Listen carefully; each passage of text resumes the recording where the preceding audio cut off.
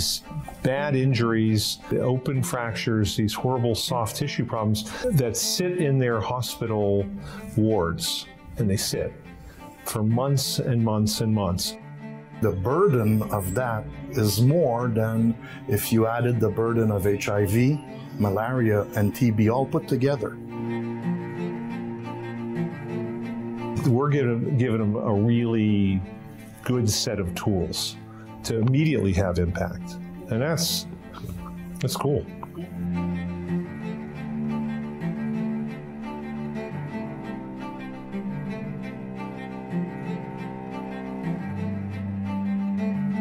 And something as simple as getting soft tissue coverage over an open fracture can mean the difference between losing his leg and becoming an amputee begging on the street and being able to go back to work in a few weeks and provide for his family.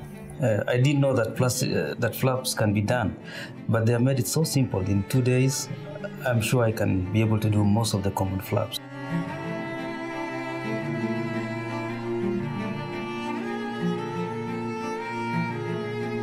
There's 110 guys sitting in that room, and they're just sucking up all the information, and they're taking it back to Burundi, they're taking it back to Malawi, to Kenya, Somalia, they're taking it back to Ethiopia. That's the next level, powerful. This is actually a place that people can make a difference. The reason that IGOT is so special is because the people that are involved really deep down in their core find education so valuable. It is something that will continue giving, and it's not just that one-time operation.